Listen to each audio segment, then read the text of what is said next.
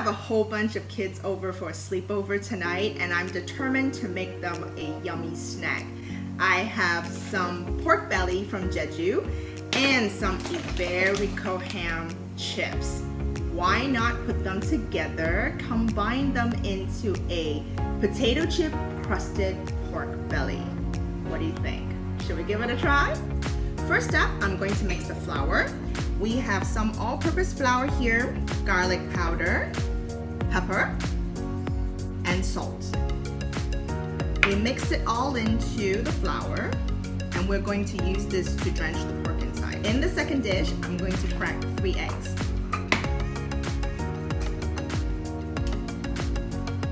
Here comes the fun part of the recipe.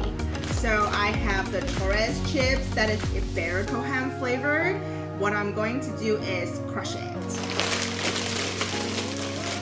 Oh, it smells so good with the ham.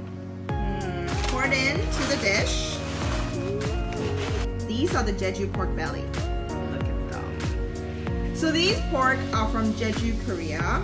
I was there a couple years ago, and that was one of the highlights, was having these barbecue. These pork are hormone-free, naturally raised without a cage, so the meat is extra tender. Happy pork, I guess. At this time, Nellie's going to preheat my oven at 425 Fahrenheit, which is about 210 Celsius. Dipping the pork into the flour. Dry hands, wet hands. So pork, dry hand, drench it into the flour, dust it out. Yes. Then we put it into the egg. Then we're going to dump it into the chips. Now you can use the dry hands. What I do is coat the pork. All right, there you go. There's your nugget.